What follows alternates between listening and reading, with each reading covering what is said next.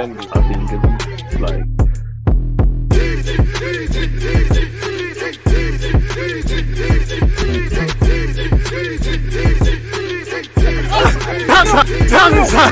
People deluded, I'm back again. Come on, Ian. Come on.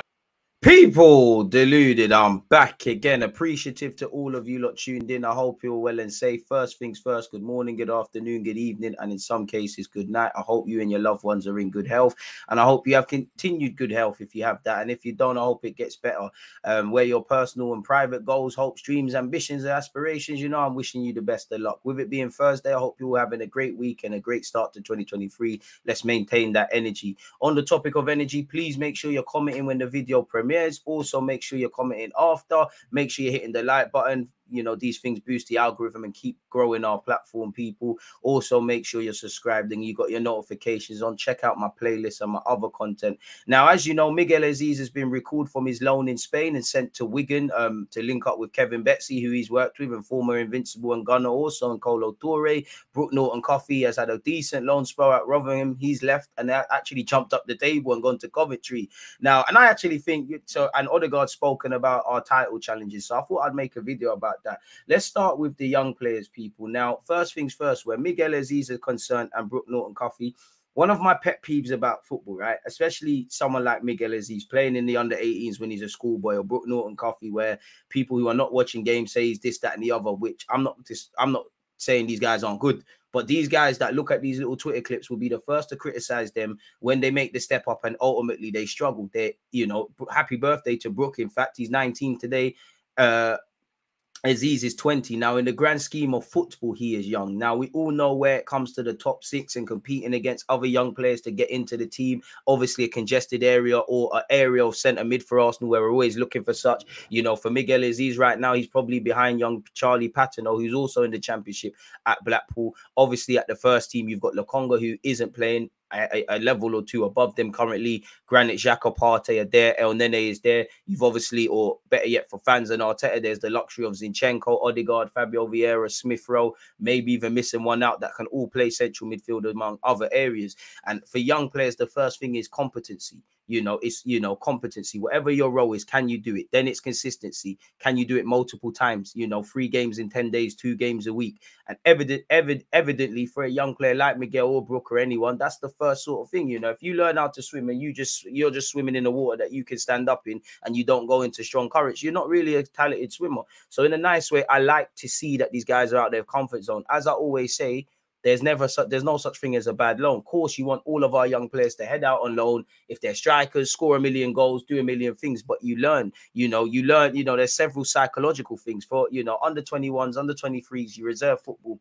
For the Miguels, for the Brooks, they're faster than everyone. They're stronger than everyone. They're smarter. They're faster in speed of thought. Mistakes go unpunished. You know, if you hold on to the ball too long in midfield, you're not necessarily punished for that under 21s level. You do that at League One, the Championship, the Segunda Division, or anywhere. You might lose the ball. The other team go down the other end, and your team concede. And obviously, your team could be fighting relegation, could be pressure on the manager, could be trying to fight for promotion, whatever. These are the realities of football. And also, sometimes, like for example, you might have to learn different tactics. You might have come through Arsenal playing 4-3-3. You're a number 10. The other team that you're going to plays 4-4-2, and you might have to play off the left-hand side, rightly or wrongly. There's new tactics. There's obviously people want, it's real. People want to take your job from you in that level. You might be doing everything right and not playing because the manager wants to play other people. There's a lot of psychological things that go into football. And for a 20-year-old, you're at the right stage. Now, where it comes to making it at Arsenal and things like that, we'll have to see. For me, I badly want Miguel to have a great standout loan spell at Wigan because, he's done, like I said, there's things you would have learned at Portsmouth and things you would have learned in IB for on and off the field that would have made you a better player, better than staying in the under 21s, in my opinion. Or, not that training and traveling with Arsenal isn't a good thing, but there's no substitute for playing. Minutes are kind of currency. So he's learned a lot, really. Look at Balogun. He learned a lot at Middlesbrough and he's doing well. Eddie Nketiah, I'm sure there's things he learned at Leeds that he's applied psychologically or on the football field and things like that. This is the reality of football. And I'm not saying for Miguel or Brook or anyone, but when you're the guy at these levels, you're special. You're not outside your comfort zone. So you're ultimately not learning, people. So yeah, for Miguel Azeez, he's gone to Wigan on loan, people, and just by looking at the league table, they're bottom. They've lost in their last 5 games, 4 L's and a draw. Things are real.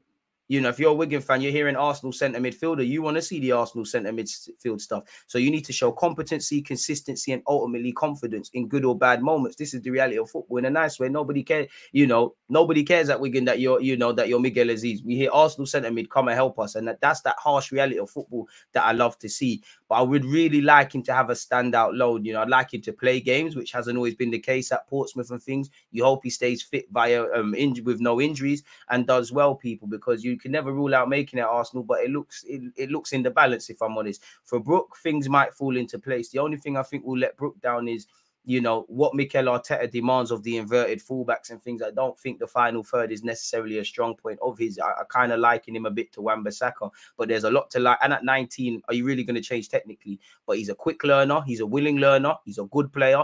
There's someone there, both of them, that can either progress to the first team or make us money. And obviously, with Cedric leaving and obviously Benjamin White and Tomiyasu ahead of him right now, it's in the balance. But again, the academy needs to produce players for our first team, as we've been doing, and players that can't make it here. You know, reality is there might be a time where Nelson, if he signs a new deal, and Nketiah, regardless of how good he's doing, Brook, they, you know, Balogun, they might not necessarily make it here, but they're set up to have good careers, and Arsenal make top whack on them, really and truly. So there's a lot that goes into being a footballer. You know, they're both going to be heading to the Championship. For Brook, he joins Coventry, who are 14th, and they've got a number of young players. I think they've got that left back that's just signed from City on loan. Same with Brook. So they've got, you know, it's quite an exciting thing. Callum Doyle's there.